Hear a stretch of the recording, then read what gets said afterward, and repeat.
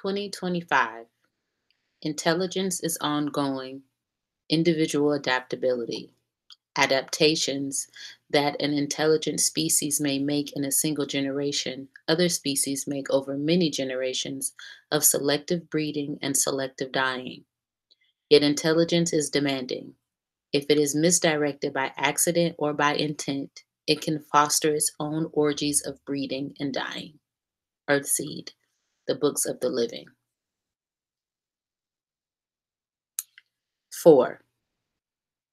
A victim of God may, through learning adaptation, become a partner of God. A victim of God may, through forethought and planning, become a shaper of God. Or a victim of God may, through short sightedness and fear, remain God's victim, God's plaything, God's prey. Earthseed, the books of the living. Saturday, February 1st, 2025. We had a fire today. People worry so much about fire, but the little kids will play with it if they can. We were lucky with this fire.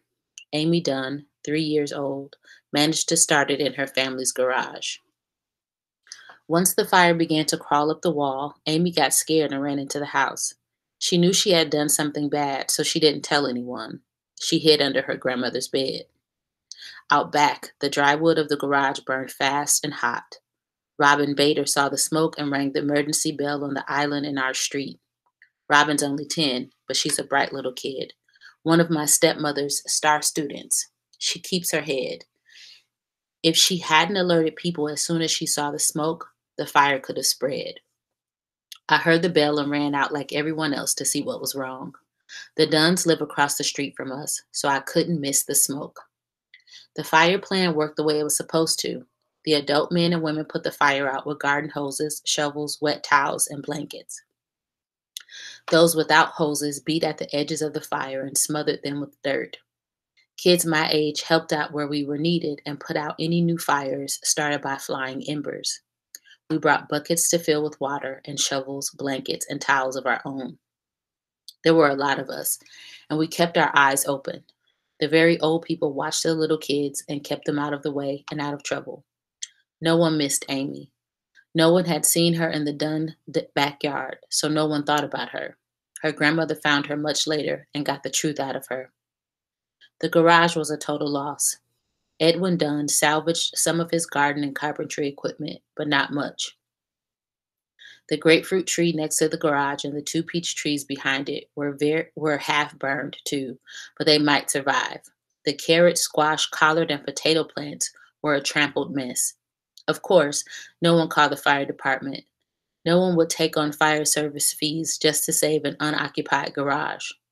Most of our households couldn't afford another big bill anyway. The water wasted on putting out the fire was going to be hard enough to pay for. What will happen, I wonder, to poor little Amy Dunn? No one cares about her. Her family feeds her and now and then cleans her up, but they don't love her or even like her. Her mother, Tracy, is only a year older than I am. She was 13 when Amy was born. She was 12 when her 27-year-old uncle, who had been raping her for years, managed to make her pregnant. Problem. Uncle Derek was a big, blonde, handsome guy, funny and bright and well-liked. Tracy is dull and homely, sulky and dirty looking. Even when she's clean, she looks splotchy, dirty. Some of her problems might have come from being raped by Uncle Derek for years. Uncle Derek was Tracy's mother's youngest brother, her favorite brother. But when people realized what he had been doing, the neighborhood men got together and suggested he go live somewhere else. People didn't want him around their daughters. Irrational as usual, Tracy's mother blamed Tracy for his exile and for her own embarrassment. Not many girls in the neighborhood have babies before they drag some boy to my father and have him unite them in holy matrimony. But there was no one to marry Tracy, and no money for prenatal care or an abortion. And poor Amy, as she grew, looked more and more like Tracy, scrawny and splotchy, with sparse, stringy hair. I don't think she'll ever be pretty. Tracy's maternal instincts didn't kick in, and I doubt that her mother, Christmas Dunn, has any. The Dunn family has a reputation for craziness.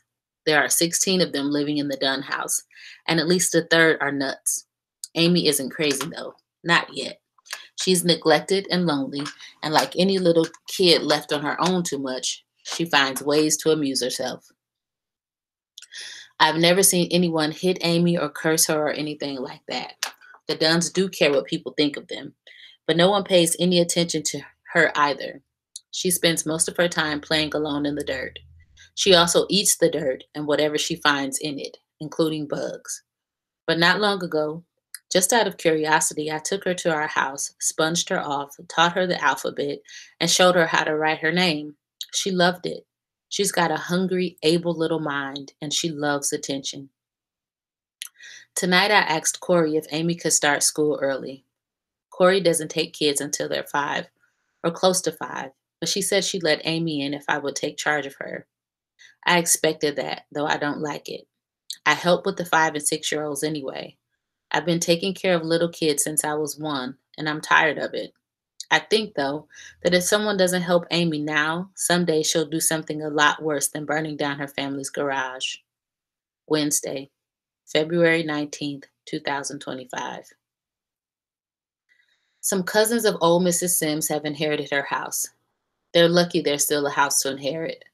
If it weren't for our wall, the house would have been gutted, taken over by squatters, or torched as soon as it was empty. As it was, all people did was take back things they had given to Mrs. Sims after she was robbed, and take whatever food she had in the house. No sense letting it rot. We didn't take her furniture or her rugs or her appliances. We could have, but we didn't. We aren't thieves. Wardell Parrish and Rosalie Payne think otherwise. They're both small, rust-brown, sour-looking people like Mrs. Sims.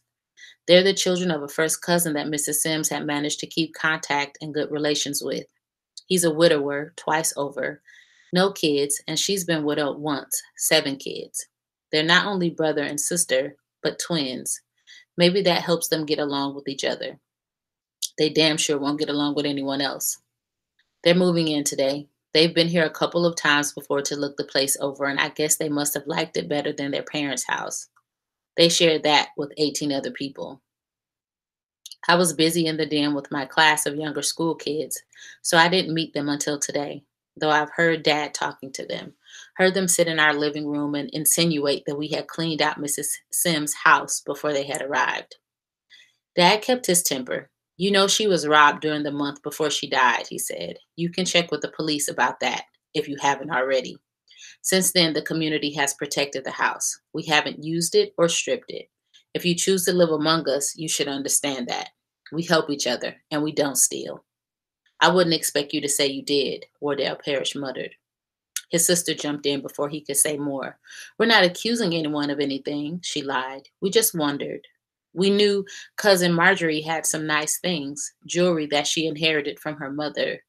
Very valuable. Check with the police, my father said. Well, yes, I know, but this is a small community, my father said. We all know each other here. We depend on each other. There was a silence. Perhaps the twins were getting the message. We're not very social, Wardell Parrish said. We mind our own business. Again, his sister jumped in before he could go on. I'm sure everything will be all right, she said. I'm sure we'll get along fine. I didn't like them when I heard them. I liked them even less when I met them. They look at us as though we smell and they don't. Of course, it doesn't matter whether I like them or not. There are other people in the neighborhood whom I don't like. But I don't trust the Payne parishes. The kids seem all right, but the adults, I wouldn't want to have to depend on them, not even for little things. Payne and Parrish, what perfect names they have. Saturday, February 22nd, 2025. We ran into a pack of feral dogs today. We went to the hills today for target practice. Me, my father, Joanne Garfield, her cousin and boyfriend Harry Bader, my boyfriend, Curtis Talcott, his brother, Michael, Aura Moss, and her brother, Peter. Our other adult guardian was Joanne's father, Jay. He's a good guy and a good shot. Dad likes to work with him, although sometimes there are problems. The Garfields and the Baders are white, and the rest of us are black. That can be dangerous these days. On the street, people are expected to fear and hate everyone but their own kind. But with all of us armed and watchful, people stared, but they let us alone. Our neighborhood is too small for us to play those kinds of games. Everything went as usual at first. The Talcas got into an argument first with each other, then with the Mosses. The Mosses are always blaming other people for whatever they do wrong, so they tend to have disputes outstanding with most of us. Peter Moss is the worst because he's always trying to be like his father, and his father is a total shit. His father has 3 wives, all at once: Karen, Natalie, and Zara. They've all got kids by him, though so far, Zara, the youngest and prettiest, only has one. Karen is the one with the marriage license, but she let him get away with bringing in first one, then another new woman into the house and calling them his wives.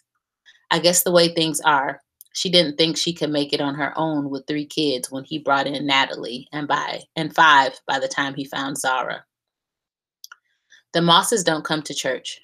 Richard Moss has put together his own religion, a combination of the Old Testament and historical West African practices.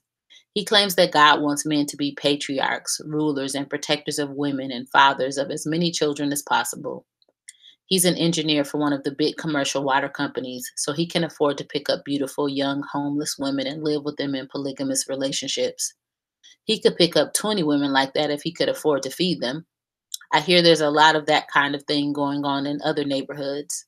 Some middle class men prove they're men by having a lot of wives in temporary or permanent relationships. Some upper class men prove they're men by having one wife and a lot of beautiful, disposable young servant girls. Nasty. When the girls get pregnant, if their rich employers won't protect them, the employers' wives throw them out to starve. Is that the way it's going to be, I wonder? Is that the future?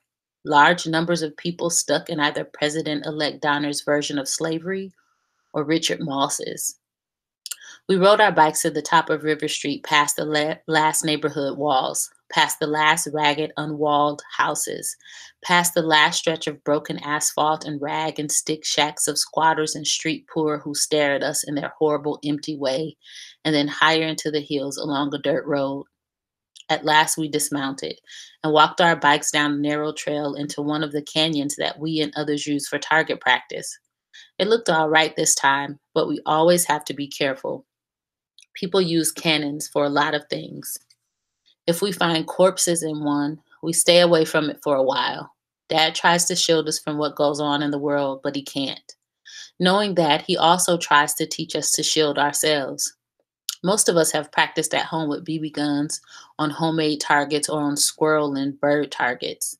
I've done all that. My aim is good, but I don't like it with the birds and squirrels. Dad was the one who insisted on my learning to shoot them. He said moving targets would be good for my aim. I think there was more to it than that. I think he wanted to see whether or not I could do it, whether shooting a bird or a squirrel would trigger my hyper empathy. It didn't, quite. I didn't like it, but it wasn't painful. It felt like a big, soft, strange ghost blow, like getting hit with a huge ball of air, but with no coolness or no feeling of wind. The blow, though still soft, was a little harder with squirrels and sometimes rats than with birds. All 3 had to be killed, though. They ate our food or ruined it. Tree crops were their special victims: peaches, plums, figs, persimmons, nuts, and crops like strawberries, blackberries, grapes, whatever we planted. If they could get at it, they would. Birds are particular pests because they can fly in, yet I like them. I envy their ability to fly. Sometimes I get up and go out at dawn just so I can watch them without anyone scaring them or shooting them. Now that I'm old enough to go target shooting on Saturdays, I don't intend to shoot any more birds, no matter what Dad says. Besides, just because I can shoot a bird or a squirrel doesn't mean I could shoot a person, a thief like the ones who robbed Mrs. Sims. I don't know whether I could do that. And if I did it, I don't know what would happen to me. Would I die? It's my father's fault that we pay so much attention to guns and shooting. He carries a 9mm automatic pistol whenever he leaves the neighborhood. He carries it on his hip where people can see it. He says that discourages mistakes. Armed people do get killed, most often in crossfires or by snipers, but unarmed people get killed a lot more often. Dad also has a silenced 9mm submachine gun. It stays at home with Corey in case something happens there while he's away.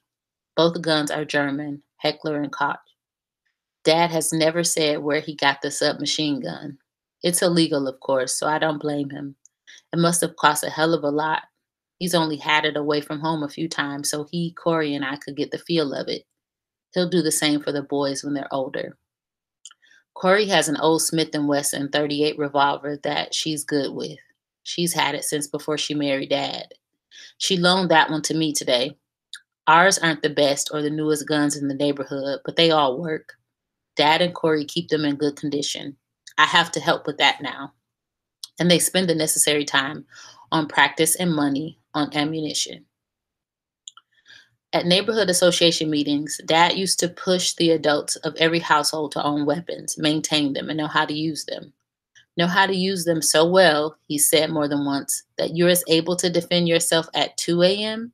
as you are at 2 p.m. At first, there were a few neighbors who didn't like that. Older ones who said it was the job of the police to protect them. Younger ones who worried that their little children would find their guns. And religious ones who didn't think a minister of the gospel should need guns. This was several years ago. The police, my father told them, may be able to avenge you, but they can't protect you. Things are getting worse. And as for your children, well, yes, there is risk. But you can put your guns out of their reach while they're very young and train them as they grow older. That's what I mean to do. I believe they'll have a better chance of growing up if you can protect them. He paused, stared at the people, then went on. I have a wife and 5 children, he said. I will pray for them all. I'll also see to it that they know how to defend themselves. And for as long as I can, I will stand between my family and any intruder. He paused again. Now that's what I have to do. You all do what you have to do. By now, there are at least 2 guns in every household. Dad says he suspects that some of them are so well hidden, like Mrs. Sims' gun, that they wouldn't be available in any emergency. He's working on that. All the kids who attend school at our house get gun handling instruction. Once they've passed that and turned 15, 2 or 3 of the neighborhood adults begin taking them to the hills for target practice. It's a kind of rite of passage for us. My brother Keith has been whining to go along whenever someone gets a shooting group together, but the age rule is firm. I worry about the way Keith wants to get his hands on the guns. Dad doesn't seem to worry, but I do. There are always a few groups of homeless people and packs of feral dogs living out beyond the last hillside shacks. People and dogs hunt rabbits, possums, squirrels, and each other. Both scavenge whatever dies. The dogs used to belong to people, or their ancestors did, but dogs eat meat. These days, no poor or middle-class person who had an edible piece of meat would give it to a dog. Rich people still keep dogs, either because they like them or because they use them to guard estates, enclaves, and businesses. The rich have plenty of other security devices, but the dogs are extra insurance. Dogs scare people. I did some shooting today, and I was leaning against a boulder watching others shoot when I realized there was a dog nearby watching me. Just one dog, male, yellow-brown, sharp-eyed, short-haired. He wasn't big enough to make a meal of me, and I still had the Smith & Wesson, so while he was looking me over, I took a good look at him. He was lean, but he didn't look starved. He looked alert and curious. He sniffed the air, and I remembered that dogs were supposed to be oriented more towards scent than sight. Look at that, I said to Joanne Garfield, who was standing nearby. She turned, gasped, and jerked her gun up to aim at the dog. The dog vanished into the dry brush and boulders. Turning, Joanne tried to look elsewhere as though she expected to see more dogs stalking us, but there was nothing. She was shaking. I'm sorry, I said. I didn't know you were afraid of them. She drew a deep breath and looked at the place where the dog had been. I didn't know I was either, she whispered. I've never been so close to one before. I wish I had gotten a better look at it. At that moment, Aura Moss screamed and fired her father's llama automatic. I pushed away from the boulder and turned to see Aura pointing her gun towards some rocks and babbling. It was over there, she said, her words tumbling over one shoulder. It was some kind of animal, dirty yellow with big teeth. It had its mouth open. It was huge. You stupid bitch, you almost shot me, Michael Talcott shouted. I could see now that he had ducked down behind a boulder. He would have been in Aura's line of fire, but he didn't seem to be hurt. Put your gun away, Aura, my father said. He kept his voice low, but he was angry. I could see that, whether Aura could or not. It was an animal, she insisted, a big one. It might still be around. Aura, my father raised his voice and hardened it.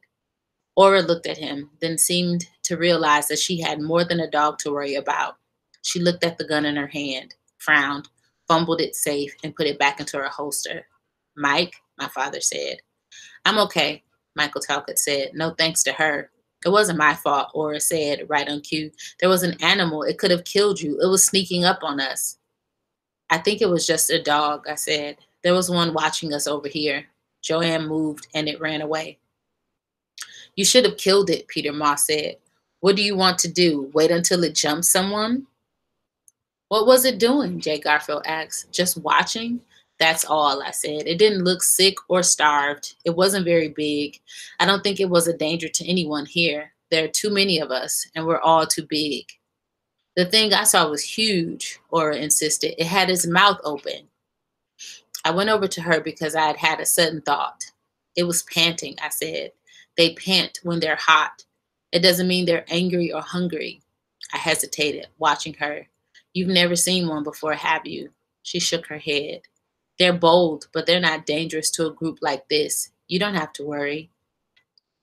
She didn't look as though she quite believed me, but she seemed to relax a little. The Moss girls were both bullied and sheltered. They were almost never allowed to leave the walls of the neighborhood. They were educated at home by their mothers according to the religion their father had assembled, and they were warned away from the sin and contamination of the rest of the world. I'm surprised that Aura was allowed to come to us for gun handling instruction and target practice. I hope will be good for her, and I hope the rest of us will survive. All of you stay where you are, Dad said. He glanced at Jay Garfield. They went a short way up among the rocks and scrub oaks to see whether Aura had shot anything. He kept his gun in his hand and the safety off. He was out of our sight for no more than a minute. He came back with a look on his face that I couldn't read. Put your guns away, he said. We're going home. Did I kill it? Aura demanded. No, get your bikes. He and Jay Garfield whispered together for a moment, and Jay Garfield sighed. Joanne and I watched them, wondering, knowing we wouldn't hear anything from them until they were ready to tell us. This is not about a dead dog, Harold Bader said behind us. Joanne moved back to stand beside him. It's about either a dog pack or a human pack, I said, or maybe it's a corpse. It was, as I found out later, a family of corpses. A woman, a little boy of about 4 years, and a just-born infant, all partially eaten. But Dad didn't tell me that until we got home. At the canyon, all we knew was that he was upset. If there were a corpse around here, we would have smelled it, Harry said. Not if it were fresh, I countered. Joanne looked at me and sighed the way her father sighs. If it's that, I wonder where we'll go shooting next time. I wonder when there'll be a next time. Peter Moss and the Talcott brothers had gotten into an argument over whose fault it was that Aura had almost shot Michael, and Dad had to break it up. Then Dad checked with Aura to see that she was all right. He said a few things to her that I couldn't hear, and I saw a tear slide down her face. She cries easily. She always has. Dad walked away from her looking harassed. He led us up the path out of the canyon. We walked our bikes, and we all kept looking around. We could see now that there were other dogs nearby. We were being watched by a big pack. Jay Garfield brought up the rear, guarding our backs. He said we should stick together, Joanne told me. She had seen me looking back at her father. You and I? Yeah, and Harry. He said we should look out for one another. I don't think these dogs are stupid enough or hungry enough to attack us in daylight. They'll go after some lone street person tonight. Shut up, for God's sake. The road was narrow going up and out of the canyon. It would have been a bad place to have to fight off dogs. Someone could trip and step off the crumbling edge. Someone could be knocked off the edge by a dog or by one of us. That would mean falling several hundred feet. Down below, I could hear dogs fighting now. We may have been close to their dens or whatever they lived in. I thought maybe we were just close to what they were feeding on.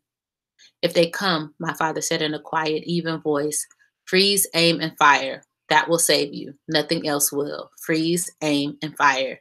Keep your eyes open and stay calm. I replayed the words in my mind as we went up the switchbacks. No doubt Dad wanted us to replay them. I could see that Aura was still leaking tears and smearing and streaking her face with dirt like a little kid. She was too wrapped up in her own misery and fear to be of much use. We got almost to the top before anything happened. We were beginning to relax, I think. I hadn't seen a dog for a while. Then, from the front of our line, we heard 3 shots. We all froze, most of us unable to see what had happened. Keep moving, my father called. It's all right. It was just one dog getting too close. Are you okay? I called. Yes, he said. Just come on and keep your eyes open. One by one, we came abreast of the dog that had been shot and walked past it. It was a bigger, grayer animal than the one I had seen. There was a beauty to it. It looked like pictures I had seen of wolves. It was wedged against a hanging boulder just a few steps up the steep canyon wall from us. It moved. I saw its bloody wounds as it twisted. I bit my tongue as the pain I knew it must feel became my pain. What to do? Keep walking? I couldn't. One more step and I would fall and lie in the dirt, helpless against the pain, or I might fall into the canyon. It's still alive, Joanne said behind me. It's moving. Its forefeet were making little running motions, its claws scraping against the rock. I thought I would throw up. My belly hurt more and more until I felt skewered through the middle. I leaned on my back with my left arm. With my right hand, I drew the Smith & Wesson, aimed, and shot the beautiful dog through his head. I felt the impact of the bullet as a hard, solid blow, something beyond pain. Then I felt the dog die. I saw it jerk, shudder, stretch its body long, then freeze. I saw it die. I felt it die. It went out like a match in a sudden vanishing of pain. Its life flared up, then went out. I went a little numb. Without the bike, I would have collapsed. People have crowded close before and behind me. I heard them before I could see them clearly. It's dead, I heard Joanne say. Poor thing. What? My father demanded. Another one? I managed to focus on him. He must have skirted close to the cliff edge of the road to have gotten all the way back to us, and he must have run. The same one, I said, managing to straighten up. It wasn't dead. We saw it moving. I put 3 bullets into it, he said. It was moving, Reverend Olamina, Joanne insisted. It was suffering. If Lauren hadn't shot it, someone else would have had to. Dad sighed. Well, it isn't suffering now. Let's get out of here. Then he seemed to realize what Joanne had said. He looked at me. Are you all right? I nodded. I don't know how I looked. No one was reacting to me as though I looked odd, so I must not have shown much of what I had gone through. I think only Harry Bader, Curtis Talcott, and Joanne had seen me shoot the dog. I looked at them and Curtis grinned at me. He leaned against his bike and in a slow, lazy motion, he drew an imaginary gun, took careful aim at the dead dog, and fired an imaginary shot. Pow, he said, just like she does stuff like that every day. Pow. Let's go, my father said. We began walking up the path again. We left the canyon and made our way down to the street. There were no more dogs. I walked, then rode in a daze, still not quite free of the dog I had killed. I had felt it die, and yet I had not died. I had felt its pain as though it were a human being. I had felt its life flare and go out, and I was still alive. Pow. 5. Belief. Initiates and guides action, or it does nothing. Earthseed, The Books of the Living. Sunday, March 2nd, 2025. It's raining. We heard last night on the radio that there was a storm sweeping in from the Pacific, but most people don't believe it. We'll have wind, Corey said. Wind and maybe a few drops of rain, or maybe just a little cool weather. That would be welcome. It's all we'll get. That's all there has been for 6 years. I can remember the rain 6 years ago. Water swirling around the back porch, not high enough to come into the house, but high enough to attract my brothers who wanted to play in it. Corey, forever worried about infection, wouldn't let them. She said they'd be splashing around in a soup of all the wastewater germs we'd been watering our gardens with for years. Maybe she was right, but kids all over the neighborhood covered themselves with mud and earthworms that day, and nothing terrible happened to them. But that storm was almost tropical, a quick, hard, warm September rain, the edge of a hurricane that hit Mexico's Pacific coast. This is a colder winter storm. It began this morning as people were coming to church. In the choir, we sang rousing old hymns accompanied by Corey's piano playing and lightning and thunder from outside. It was wonderful. Some people missed part of the sermon, though, because they went home to put out all the barrels, buckets, tubs, and pots they could find to catch the free water. Others went home to put pots and buckets inside where there were leaks in the roof. I can't remember when any of us have had a roof repaired by a professional. We all have Spanish tile roofs, and that's good. A tile roof is, I suspect, more secure and lasting than wood or asphalt shingles. But time, wind, and earthquakes have taken a toll. Tree limbs have done some damage too, yet no one has extra money for anything as non essential as roof repair. At best, some of the neighborhood men go up with whatever materials they can scavenge and create makeshift patches. No one's even done that for a while. If it only rains once every 6 or 7 years, why bother? Our roof is all right so far, and the barrels and things we put out after services this morning are full or filling. Good, clean, free water from the sky. If only it came more often. Monday, March 3rd, 2025. Still raining.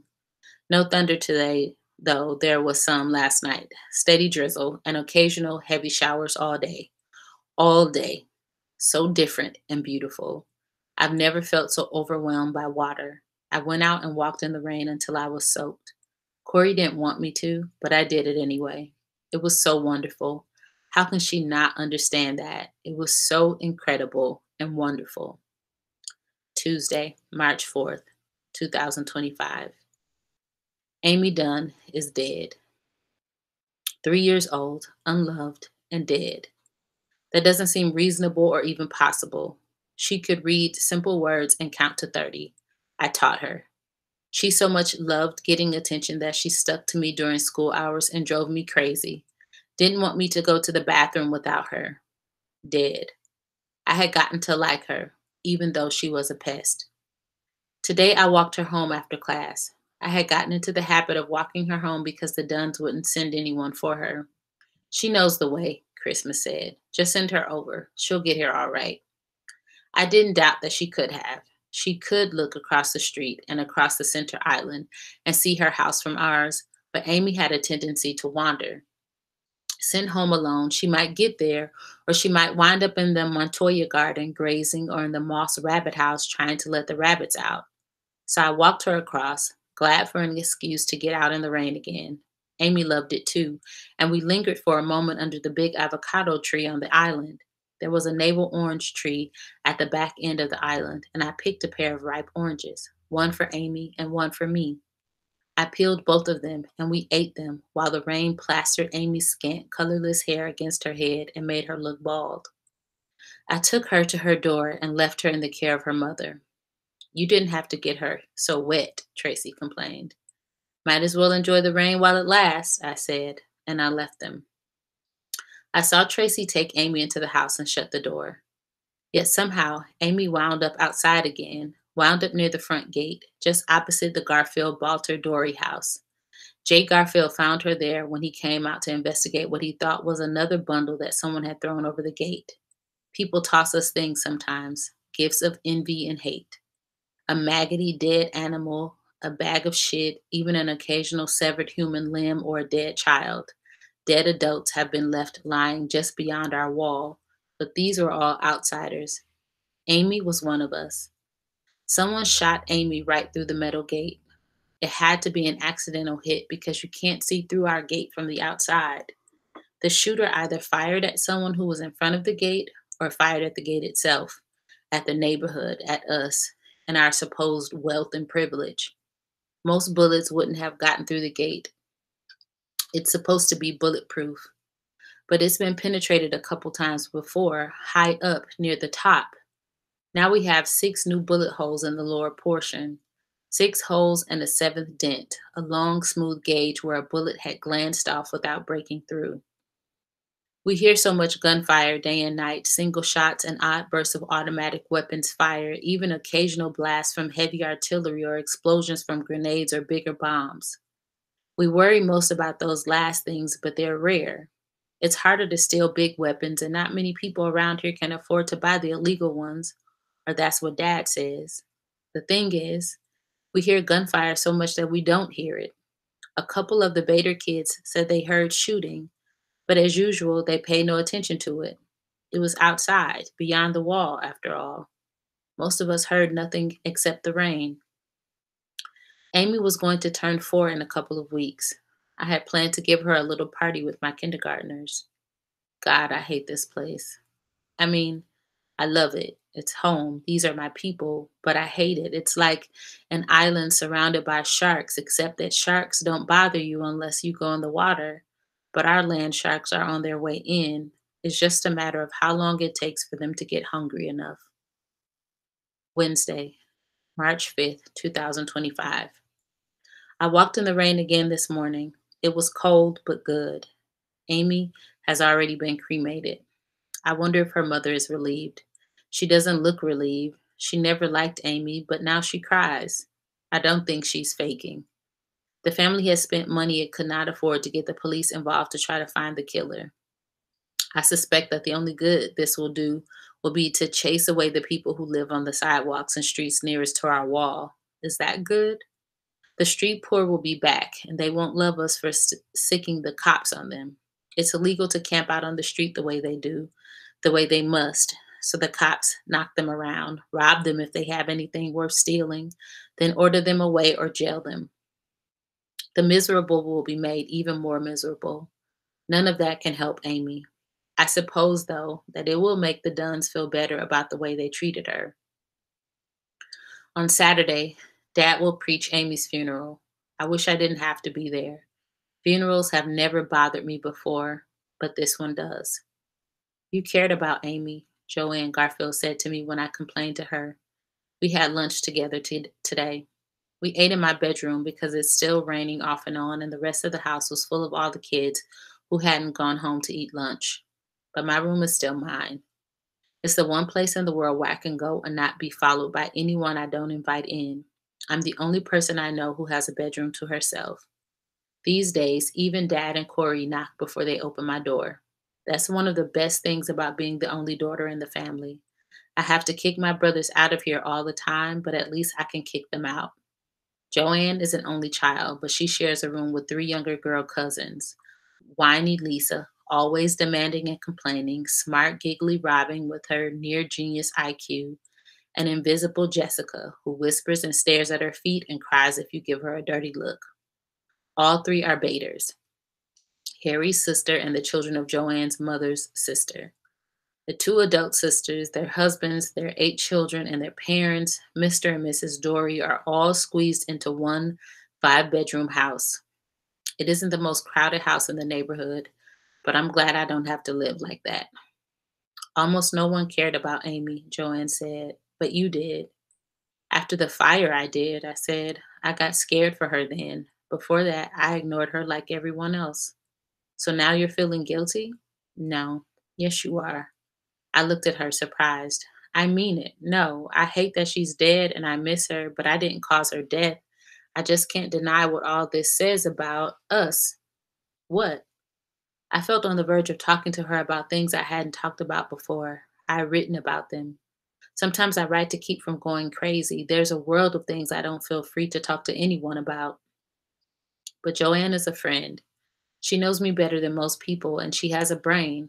Why not talk to her? Sooner or later, I have to talk to someone. What's wrong? She asked. She had opened a plastic container of bean salad. Now she put it down on my night table. Don't you ever wonder if maybe Amy and Mrs. Sims are the lucky ones? I asked. I mean, don't you ever wonder what's going to happen to the rest of us? There was a clap of dull, muffled thunder and a sudden heavy shower. Radio weather reports say today's rain will be the last of the 4-day series of storms. I hope not. Sure, I think about it, Joanne said, with people shooting little kids. How can I not think about it? People have been killing little kids since there have been people, I said. Not in here, they haven't. Not until now. Yes, that's it, isn't it? We got a wake up call. Another one. What are you talking about? Amy was the first of us to be killed like that. She won't be the last. Joanne sighed, and there was a little shudder in the sigh. So you think so too? I do, but I didn't know you thought about it at all. Rape, robbery, and now murder? Of course I think about it. Everyone thinks about it. Everyone worries. I wish I could get out of here. Where would you go? That's it, isn't it? There's nowhere to go. There might be. Not if you don't have money. Not if all you know how to do is take care of babies and cook. I shook my head. You know much more than that. Maybe, but none of it matters. I won't be able to afford college. I won't be able to get a job or move out of my parents' house because no job I could get would support me, and there are no safe places to move. Hell, my parents are still living with their parents. I know, I said. And as bad as that is, there's more. Who needs more? That's enough. She began to eat the bean salad. It looked good, but I thought I might be about to ruin it for her. There's cholera spreading in southern Mississippi and Louisiana, I said. I heard about it on the radio yesterday. There are too many poor people, illiterate, jobless, homeless, without decent sanitation or clean water. They have plenty of water down there, but a lot of it is polluted. And you know that drug that makes people want to set fires? She nodded, chewing. It's spreading again. It was on the East Coast. Now it's in Chicago. The report says that it makes watching a fire better than sex. I don't know whether the reporters are condemning it or advertising it. I drew a deep breath. Tornadoes are smashing hell out of Alabama, Kentucky, Tennessee, and two or three other states. 300 people dead so far. And there's a blizzard freezing the northern Midwest, killing even more people. In New York and Jersey, a measles epidemic is killing people. Measles. I heard about the measles, Joanne said. Strange. Even if people can't afford immunizations, measles shouldn't kill. Those people are half dead already, I told her. They've come through the winter cold, hungry, already sick with other diseases. And no, of course they can't afford immunizations. We're lucky our parents found the money to pay for all our immunizations. If we have kids, I don't see how we'll be able to do even that for them. I know. She sounded almost bored. Things are bad. My mother is hoping this new guy, President Donner, will start to get us back to normal. Normal, I muttered. I wonder what that is. Do you agree with your mother? No, Donner hasn't got a chance. I think he would fix things if he could, but Harry says his ideas are scary. Harry says he'll set the country back 100 years. My father says something like that. I'm surprised that Harry agrees. He would. His own father thinks Donner is God. Harry wouldn't agree with him on anything. I laughed, distracted, thinking about Harry's battles with his father. Neighborhood fireworks, plenty of fat flash, but no real fire.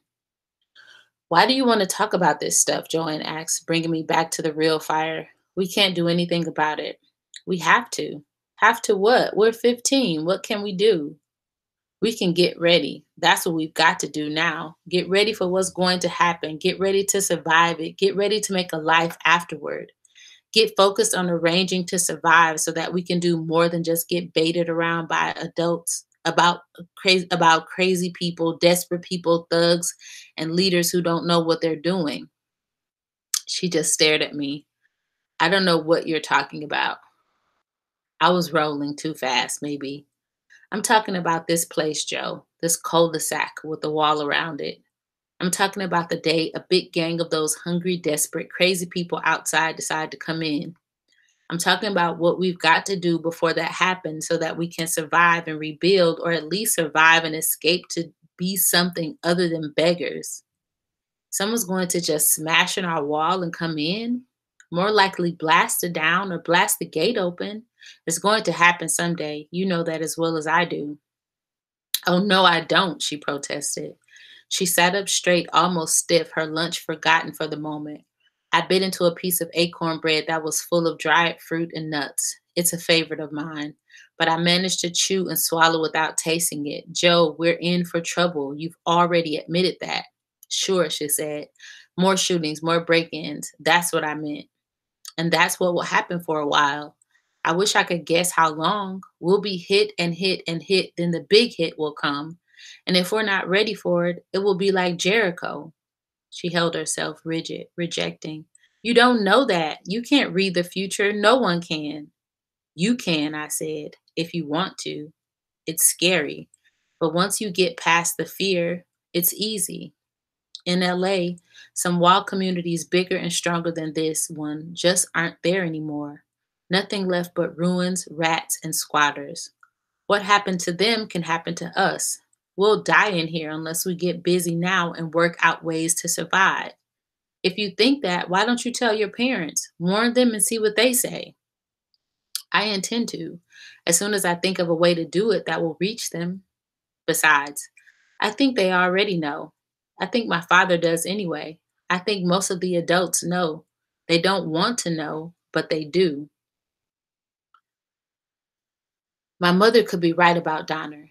He really could do some good. No, no, Donner's just a kind of human banister. A what? I mean, he's like a symbol of the past for us to hold on to as we're pushed into the future. He's nothing, no substance. But having him there, the latest in a 2.5 century long line of American presidents, make people feel that the country, the culture that they grew up with, is still here, that we'll get through these bad times and back to normal. We could, she said. We might. I think someday we will. No, she didn't.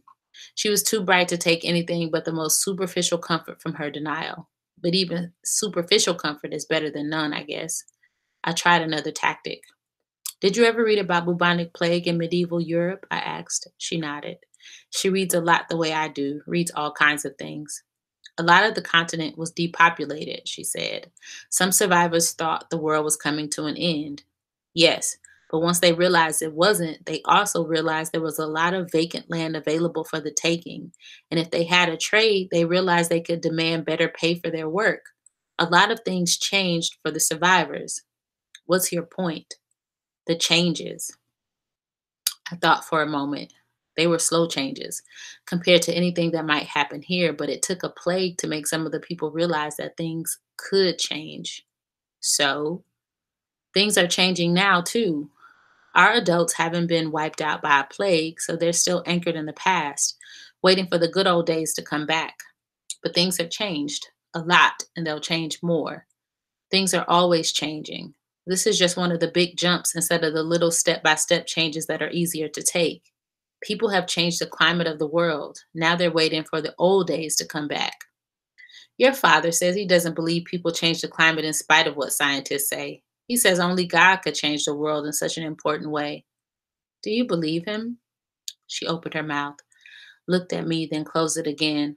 After a while, she said, I don't know. My father has his blind spots, I said. He's the best person I know, but even he has blind spots.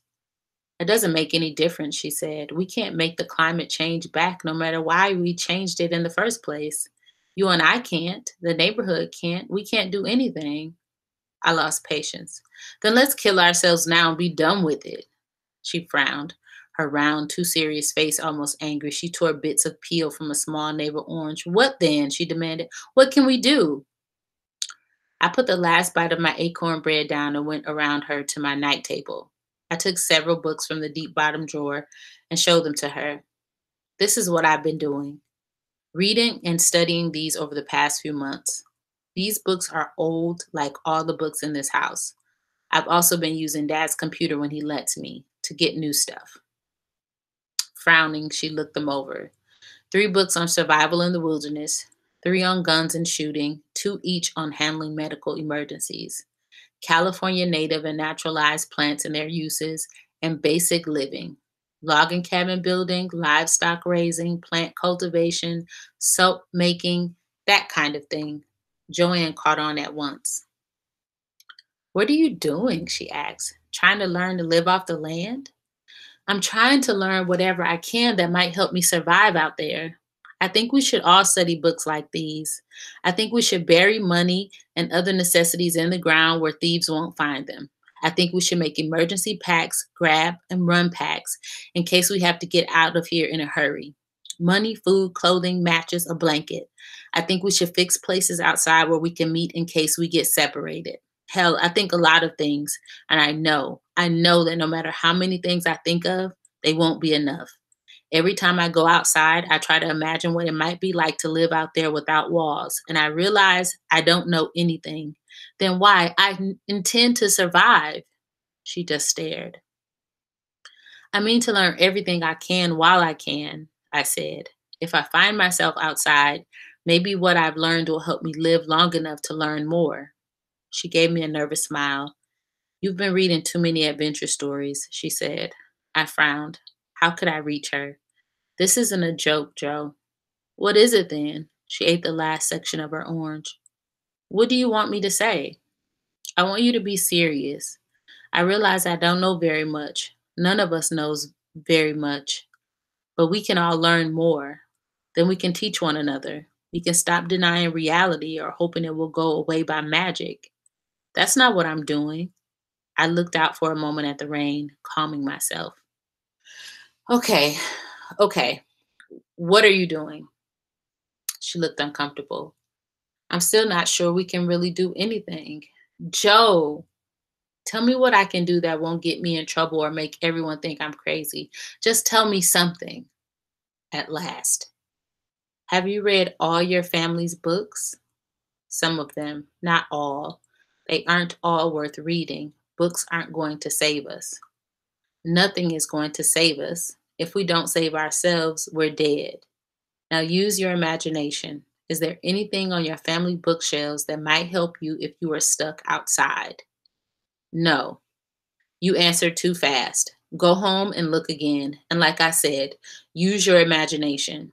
Any kind of survival information from encyclopedias, biographies, anything that helps you learn to live off the land and defend ourselves, even some fiction might be useful.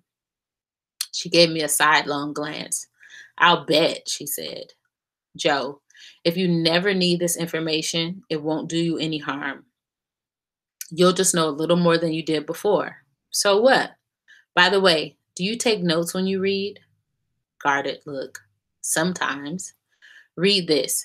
I handed her one of the plant books. This one was about California Indians, the plants they use and how they use them. An interesting, entertaining little book. She would be surprised. There was nothing in it to scare her or threaten her or push her. I thought I had already done enough of that. Take notes, I told her. You'll remember better if you do. I still don't believe you, she said. Things don't have to be as bad as you say they are. I put the book into her hands. Hang on to your notes, I said. Pay special attention to the plants that grow between here and the coast and between here and Oregon along the coast. I've marked them. I said I don't believe you. I don't care. She looked down at the book, ran her hands over the black cloth and cardboard binding. So we learned to eat grass and live in the bushes, she muttered. We learned to survive, I said. It's a good book. Take care of it. You know how my father is about his books. Thursday, March 6, 2025. The rain stopped. My windows are on the north side of the house, and I can see the clouds breaking up. They're being blown over the mountains toward the desert. Surprising how fast they can move. The wind is strong and cold now. It might cost us a few trees. I wonder how many years it will be before we see rain again.